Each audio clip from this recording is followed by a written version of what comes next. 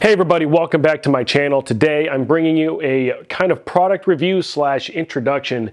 These are the Madewell Strength Deadlift Attachments. The sport of strongman has a lot of unique lifts. One of those lifts that is hailed back all the way to like the Hummer tire deadlift or other special deadlift implements has been a longer and whippier bar than normal with lots of weight and lots of spectacle. Not only is strongman supposed to be the testing of your strength, it's also supposed to be fun to watch, which is why we have these type of implements in the sport. Now in 2016, Rogue decided that they were going to make the Elephant Bar. And the Elephant Bar was a 10-foot long bar. It had a lot of whip, it had a lot of hype as well. And when they introduced it at the Arnold Strongman Classic, it was awesome to watch some of the heavy loads that got lifted by people like Eddie Hall, Brian Shaw, and of course Hafthor Bjornsson. Rogue has decided that they're basically just not going to make an Elephant Bar, which is fine, but in its place, what Arsenal Strength did, which is a U.S. Air Force veteran-owned company, is he came in and he designed what's called the Mammoth Bar. Now, the Mammoth Bar shares a lot of the same specs. It's over 10 feet long, it has long loadable sleeves, and it's capable of some very heavy loads. One of the things that Marcus Moss and the folks over at Arsenal Strength decided to do was they were going to market and sell their Mammoth Bar so that people that have gyms can purchase them so that people could either host competitions where the Mammoth Bar is used, or so people could train for an event. Now, one of the only issues with having the Mammoth Bar available to purchase is, one, it costs $850 if you can find it in stock, which it is very rarely in stock, or at least as of late, as of the recording of this video in July 2022. The other issue is that it is 10 feet long. So for commercial gyms or strongman gyms that are out there, it might be really easy for them to store that bar. But for people like me in a garage gym, although I, in my 12 by 20 foot space, could store the bar, it would take up a very long amount of space. Now, for that reason, it's just kind of my opinion that the Mammoth Bar doesn't make sense for most garage gym owners. Now, for a commercial gym, it might make tons of sense, especially if you focus on strongman and powerlifting. But for most garage gym guys, I really don't feel like it makes sense. Enter Doug Madewell and Madewell Strength Equipment. Now, the reason that Doug decided to develop these deadlift attachments is because he couldn't get a Mammoth Bar into his gym that he trains at. He had a big Mammoth Bar pole coming up with the Clash and all of the competitions that he does, because one of the really cool things about Madewell Strength Equipment is that Doug is in fact a pro strongman. What he came up with was actually pretty ingenious. He came up with a couple of attachments for any barbell that has 2-inch sleeves, and what it does is it bumps out the weight a little bit further from the center of the bar, and the farther out from the center of the bar your weight is loaded, the more whip you get out of the bar, which really does a good job of replicating the Elephant Bar and the Mammoth Bar. So there's 4 main parts to this. You have the outer sleeve, and I'm calling it the outer sleeve because you slip it over the barbell sleeve.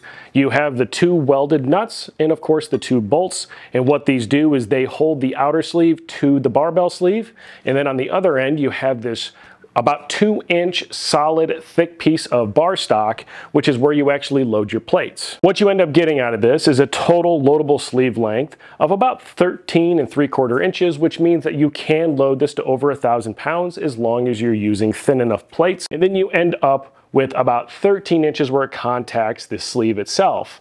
The actual portion where you load the weights extends about 3 inches into this outer sleeve, and then it has a really nice weld going around the outside. As far as its longevity, because it slips inside the sleeve, I don't think that there's going to be much issue with this coming apart. So here's what these things do really well. Now, in April of this year, in 2022, I had a competition over in West Virginia that had a Mammoth Bar. I reached out to Doug Madewell, and I was very interested in trying out his sleeves. He brought a set by for me to test out, and these are the sleeves that I tested.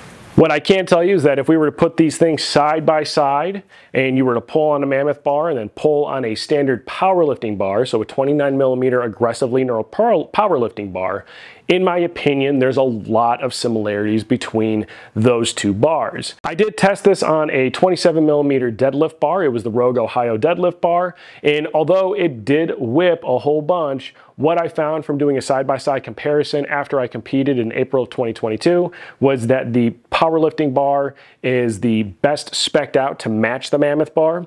Additionally, it whips about the same amount as the Mammoth bar with the deadlift attachments attached to a power bar. And the diameter and the aggressive knurl are the two other bits with the Mammoth bar that it's really, really close. That doesn't mean that there's nothing bad about these things. One of the issues that I think kind of makes me nervous about using them is that these two nuts, when you screw them in basically to hold them onto the barbell, they can create a little bit of scuffing on the barbell sleeve. Now, I used a wrench to put these things on because if you don't use a wrench, what you'll find is that as you deadlift, they just slowly work their way off of the barbell sleeve. So if you wrench them down, you do get a little bit of a mark on the sleeve, but in the grand scheme of things, I don't actually think it matters that much unless cosmetics are super important to you. Another thing that I would be concerned about is the lifetime warranty that comes with a lot of Made in USA barbells. I would imagine that the extreme amount of whip that these things help the bar experience, and that isn't something that they necessarily thought that the bar would have to do when they designed it. If they were to find out that your bar bent or your bar somehow needed to be serviced with a lifetime warranty, but they see that you were using these, I think there might be an issue with lifetime warranties being honored. Now, I do have a couple of improvement recommendations. One of them is to attach a rod to the actual end of the bolt here. And what I mean is basically taking the bolt that comes standard that goes through the nut and attaches to the sleeve and just adding it so that it's basically like a little T-handle, if you will. You find this a lot on yokes when they have the uprights and you can tighten the cross member so it takes the slop out of it. And what you do by using this is you eliminate the need of a wrench to be used when you're actually putting this thing onto a barbell. So now, instead of having to use a wrench like you would on this bolt here, you can just tighten it down using your hands, and you got the little T-handle right there. It would just make it a lot easier to use in the gym. The second thing, and I really don't know if there's any way to do this that's affordable and actually reasonable as far as these things are concerned, but if there was a way to somehow soften the blow of this bolt, contacting the sleeve inside of this sleeve and causing that marring. Now, it is, like I said earlier, a very little deal, and I actually don't particularly care. Not that I don't care for my barbells, however, I do think that equipment should be used, and in the sport that I compete in, having something like this could be considered vital if you have that coming up in a competition. But outside of that, there's really nothing about these that could really be improved. They function incredibly well for what they were designed to do, and in my opinion, are a huge benefit to those of you that may be competing with a Mammoth bar in your future, or if you're just looking for variation and want to have a little bit of fun. Here's the bottom line. These, the Madewell Strength Deadlift Attachments, I think that they're a ton of fun to have.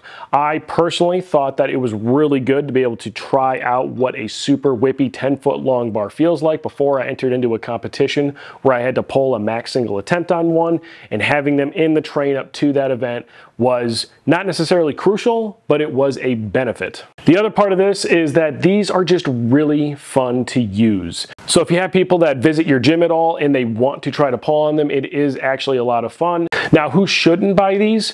So if you are looking to build the foundations of your gym, these are probably not something to get. These are something to save for down the road. Also, if you are an OCD person that all of your stuff has to be perfect, immaculate, everything in your gym is clean, just stay away. You don't want these, trust me, these things will stress you out. I don't think you'll ever use them. But if you're someone that maybe has a gym established and maybe you're either in strongman or interested in trying strongman out, this could be a really awesome tool for you to have in your arsenal. The last thing that I'll say about these things is that the cost is really low impact for most people's garage gyms if they're already established and looking to just add some variety. At $250 with shipping included, I think you'd be hard pressed to find something else that offers this variation for that price point. Keeping in mind that if you bought the Arsenal Strength Mammoth Bar, you'd be spending $850 plus the shipping, and it's a 10-foot long bar, so trust me, it's not going to be cheap. If you're interested, go ahead and check the link out below. Additionally, he has other equipment. Everything's made here in Ohio and USA. But that's been it for this review. I appreciate you guys watching. Remember, when it comes to your garage gym, you should always keep it better, awesome, and of course, badass. I'll see you next time. Let's go, Kurt. Big pull. Come on. Pull, pull, pull. Nice. Go, Kurt. Pull, pull, pull. Nice, nice.